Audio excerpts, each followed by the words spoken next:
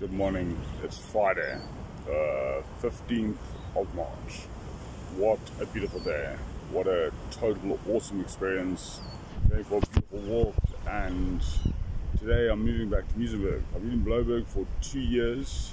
Very grateful to Esther Visner, Tracy Preston, Deline Footman, and my granny Sheila Bridenkamp, who's covered my rent for the last 2 years, except for about 2 or 3 months. So to them, thank you from the bottom of my heart. Kicking me out at the last minute and giving me a day's notice, that's hectic. But I sorted it out and I found accommodation, and I'm moving to Muizenberg. Back to where I love, back to something I enjoy. Starting surfing again, starting everything again. Woohoo!